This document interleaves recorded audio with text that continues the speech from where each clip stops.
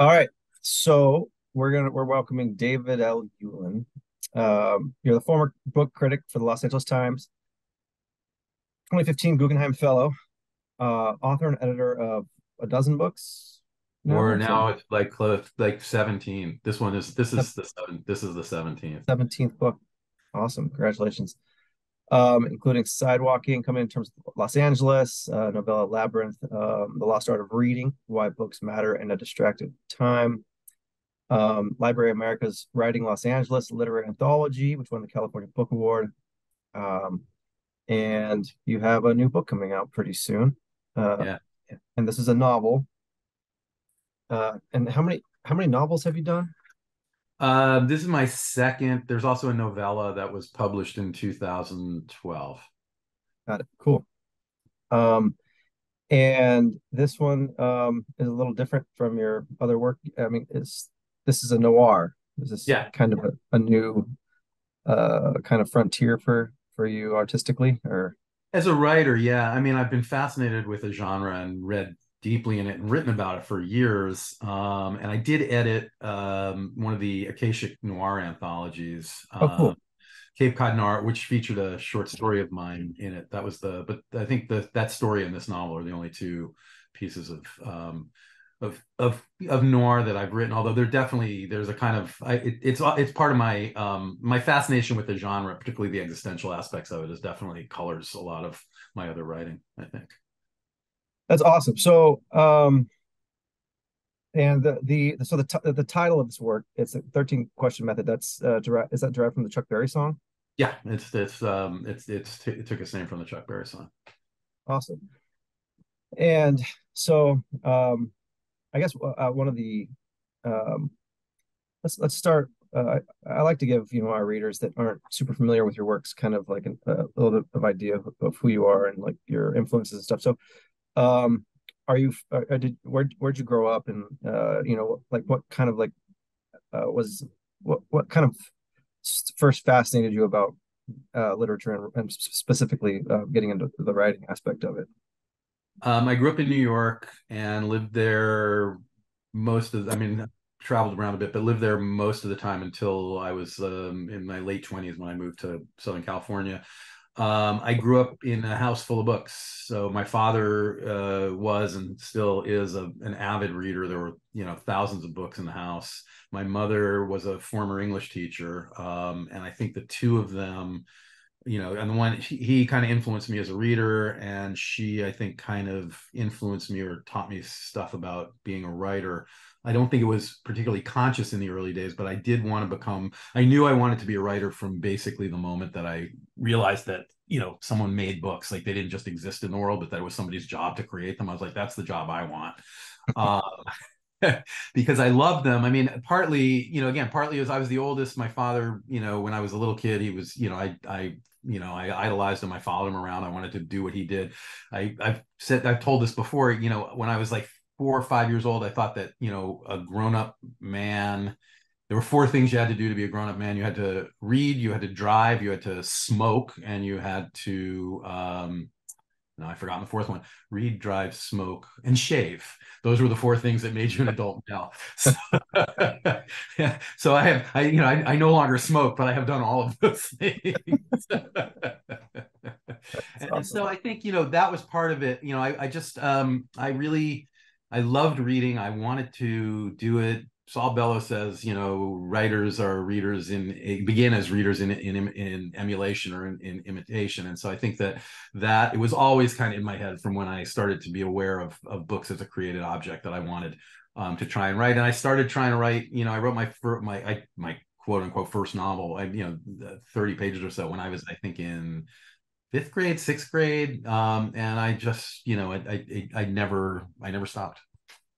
So you continued, you wrote all the way through, like from a young age, just Yeah, continued. I mean, I didn't complete anything at a young Right. age. But you just kept I working on wrote stuff. all the way through. Yeah, I wrote all the way through, and I worked on, I took creative writing classes. I wrote in a variety of genres. I wrote a play when I was in high school. I wrote a novel as a senior thesis in college, a really bad novel, but a novel nonetheless. And so it kind of, yeah, it was always part of, my world, part of my interests. So it was something I was doing. I always had a project cooking. Awesome.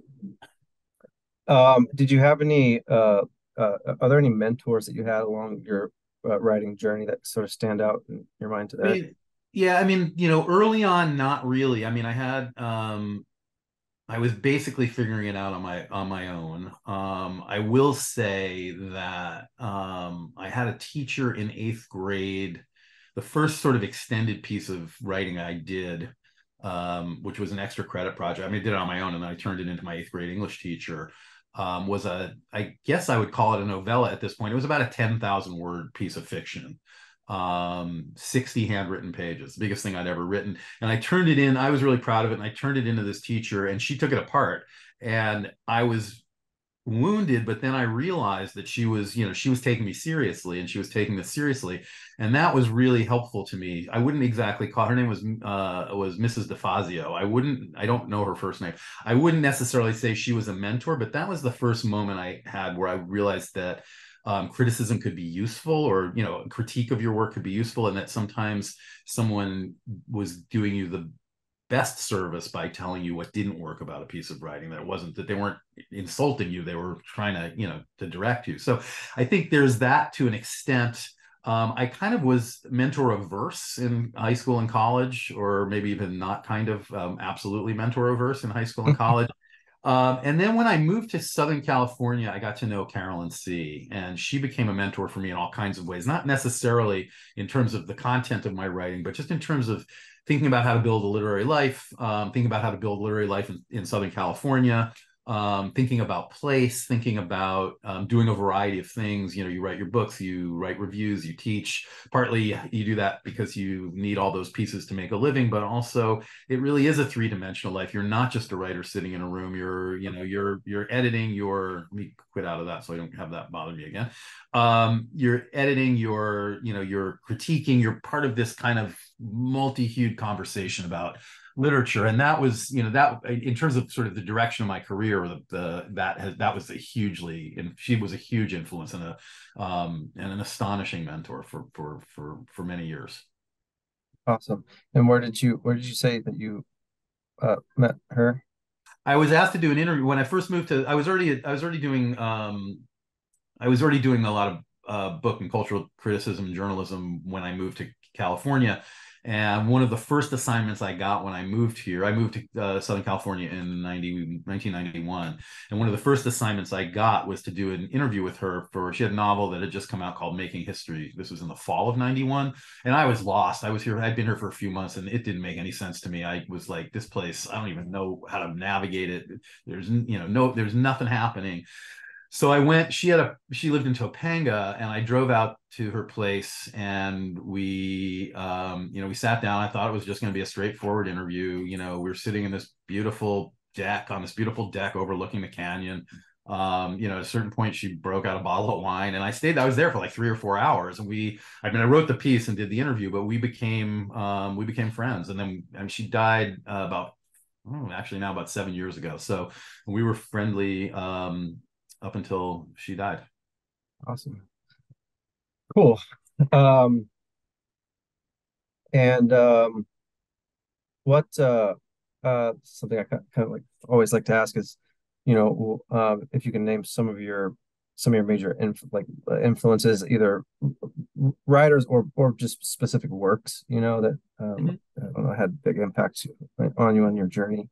Yeah, no, I mean, I sort of, in some ways, my influences are fairly well. I mean, obviously, the Beats were a big set of influences for me when I was young, Yeah.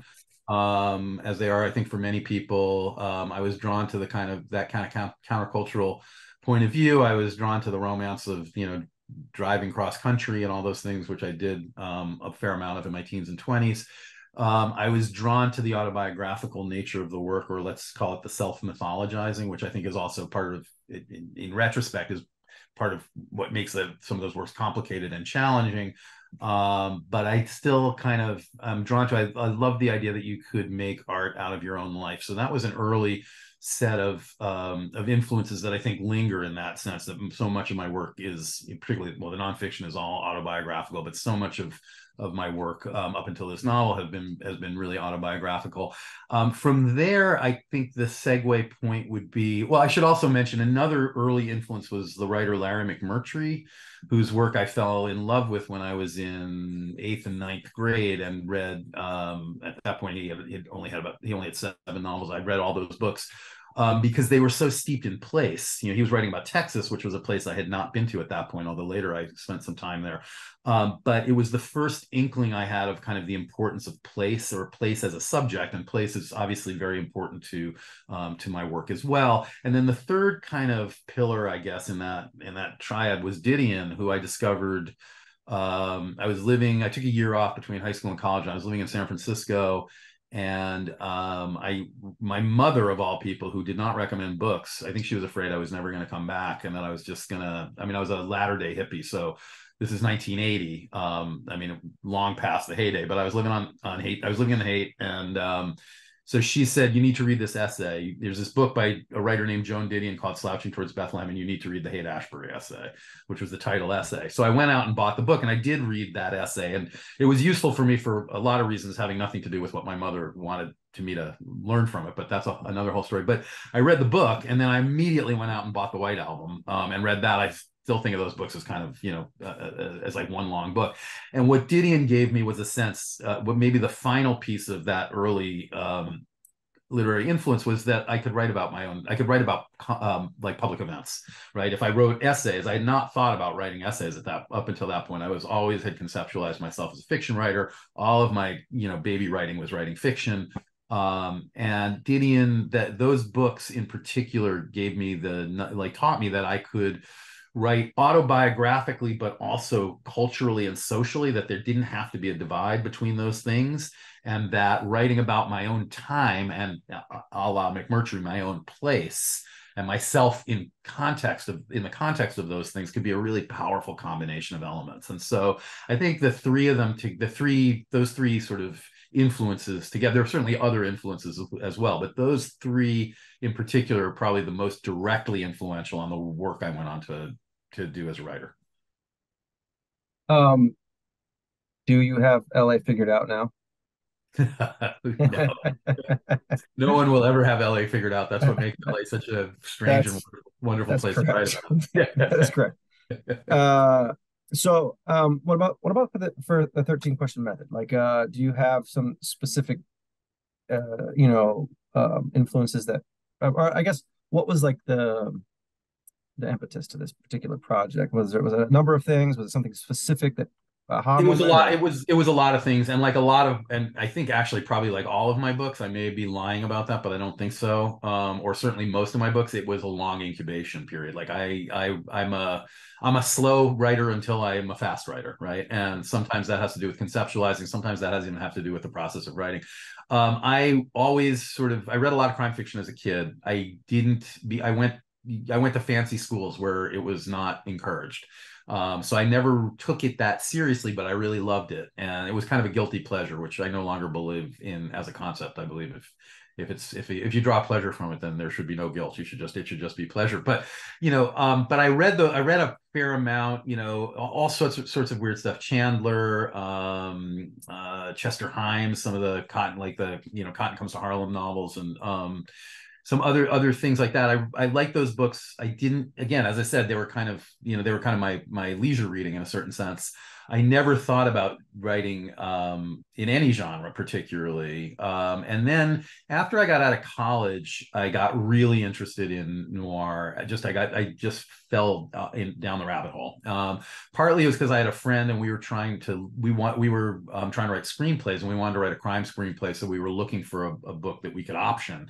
And we did, in fact, end up optioning a noir novel, an obscure noir novel, and we never ended up making a film out of it. So I was reading that way, and my earliest sort of experiences writing in the genre was in writing a couple of screenplays in my 20s. But I really I fell in love with the genre for a couple of reasons. One was I liked the spareness of it. I liked the kind of spareness and bluntness. and directness. I like that, it's the books are, they're like a sledgehammer, right? They're propulsive and they keep moving, and that's it. I also, as someone who's deeply existentially tilted, philosophically and spiritually and all, I really like the idea that they were sort of staring. It was a genre that was staring at the existential abyss without blinking. And the best writers were doing that, and they had influenced writers like Camus, The Stranger, which is heavily influenced by James M. Cain, Cain and Hemingway, actually, among other writers.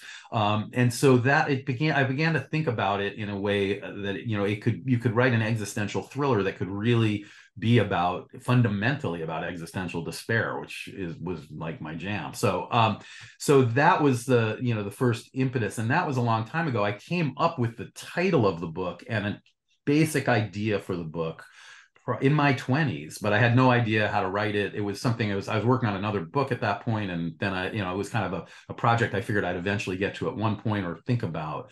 But it was in my head. I had the title, I knew the song, and I had the title. And originally, I think I was thinking of it. I knew that it would be someone would get caught in between two people, and there would be an inheritance dispute, and I didn't know quite what would happen, but that was the impetus for the story. And then after I moved to Los Angeles, I played softball with a friend who's still my friend, who lived in a bungalow court in Silver Lake.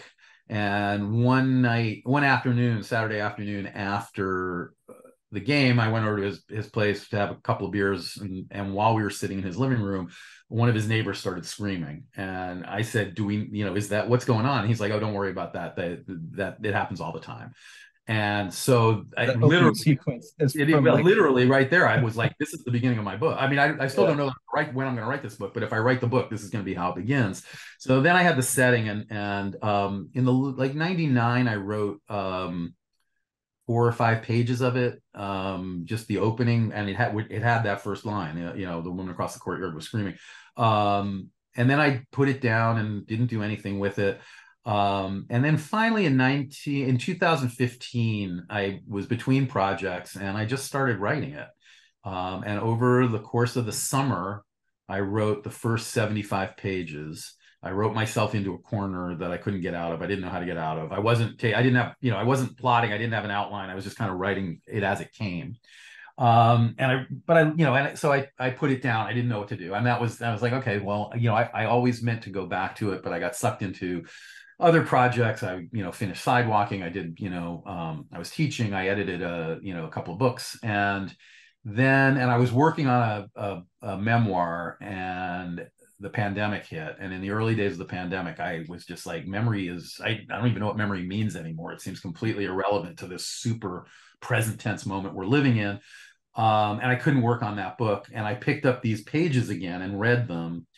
And as I was reading them, I was like, okay, I think I know what has to happen. And then I finished the book in about 4 months. So I picked it up in August of 2000, and I finished it, about 4.5 months. I finished it in early January of 2021.